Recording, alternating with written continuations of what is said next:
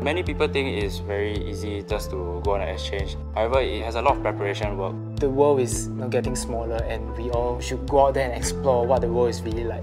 Traveling really inspired me, be it like the culture, scenery or like local story. My aspiration is to create a design community in Singapore. I want to meet different people out there, just like the weird, the funny, to the smart, the geniuses. I just want to meet every single one of them. I'm prepared to be in an overseas environment to learn how to be independent. There's nothing quite as satisfying as pursuing your dreams. Join me as I meet students who have just returned from their overseas internships. I went there with pretty low expectation. I just want to learn everything that I can. Yeah. So after these 6 months, my perspective changed. Not only I see things, but the way how I think of design and think about business ideas and about how to implement it. It also got boosted into the next level. For us, when we went there, we were not very sociable. We didn't know how to approach people, but after a while, we got used to it. I feel like I became more confident. It made me open my eyes. It made me realize that there's much more out there. I want to try out new things, or maybe work overseas for a while.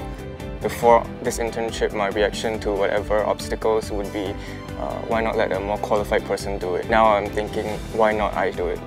My boss, he really always encourages us to always think out of the box. I have learned I should always go towards my passion instead of just going towards the norm. This is something that he really has taught me well.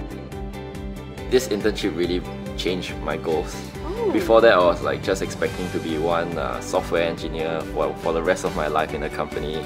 So what I gained there was basically a new goal for me, which is to start a company in the future.